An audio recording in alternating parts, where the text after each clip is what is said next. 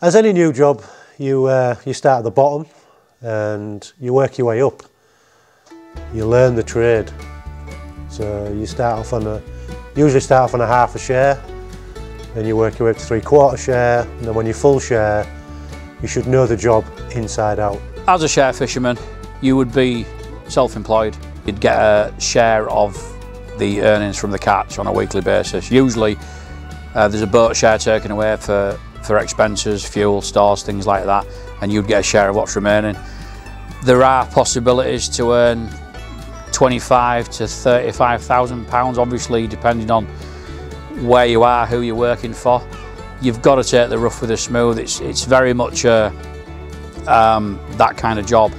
It can go from the best job in the world to the worst job in the world in a matter of minutes. There is good money to be earned at sea. It's but I've got my family, I've got my own house, my own car. It's a good job to get comfortable in.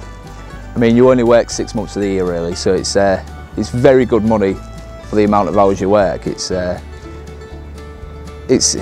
definitely worthwhile doing. I'm very comfortable in life. We could go and earn more money if we wanted to, but we've sort of got a balance of home life and sea life. I mean, the opportunities are endless if you want more money, but comfort's the sort of thing we go for. It's a good life, good money. It's good. And I reckon for jobs in the area, we earn pretty well for the commitment you put in. After you become fully qualified and you've done a few years at sea, a bit more commitment, a bit of risk taking. There's no reason why you couldn't be taking a boat. Starting your own business. The opportunities are definitely here in the job. It's just putting the time in, learning the trade, and getting your head down and getting on with it. I'd like to talk a little bit about the income you can make and the income you can generate when you're a young lad, and if you're in my shoes, a young lad with a pregnant girlfriend, to be able to come home from sea after an hard day's graft. I mean, you drag your knuckles off the pier sometimes because you're that so tired, but to come home and say to your girlfriend or your future wife or maybe your wife and say, I've earned a 4-figure wage this week, we've got nothing to worry about, there's a couple of months mortgage or rent covered, we can get that car fixed, and it's all from earning from it's a manual job. You don't think it's going to pay the money it is going to pay. You don't have to be academic to do this, you don't even have to be politically correct. You just have to turn up, do your job and get on with it, and you can earn good money.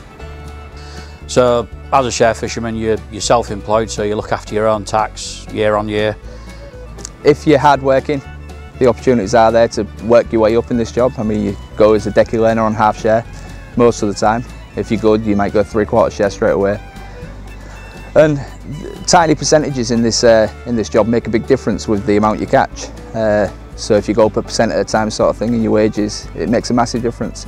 And the opportunities are endless. You could get your own boat, sort of £500,000 a year profit sort of thing, if you want to go for that, if you want the life at sea.